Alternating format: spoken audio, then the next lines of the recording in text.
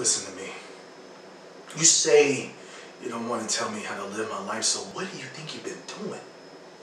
You tell me what rights I got, or what I haven't got, and what I owe to you for what you've done for me. Let me tell you something. I owe you nothing. If you carry that bag a million miles, you did what you're supposed to do because you brought me into this world. And the day you did that, you owe me everything you ever could do. Like I will owe my son, should I ever have another. But you don't owe me.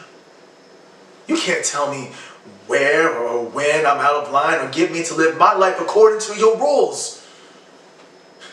You don't even know what I am, Dad. You don't even know who I am. You don't know how I feel, what I think. And if I try to explain it to you the rest of your life, you'll still never understand.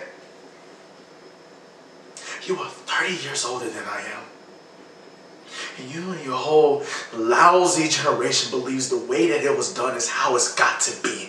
And it won't be until your whole generation has laid down and died that the dead weight of you will be off of our backs. Do you understand me? You have got to get off my back.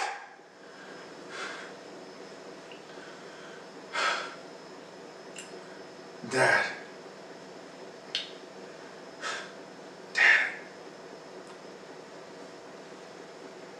You are my father. I am your son. I love you. But you just think of yourself as a colored man. I just think of myself as a man.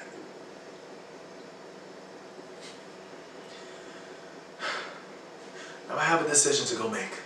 I've got to make it alone and in a hurry, so when you go out there and see after my mother.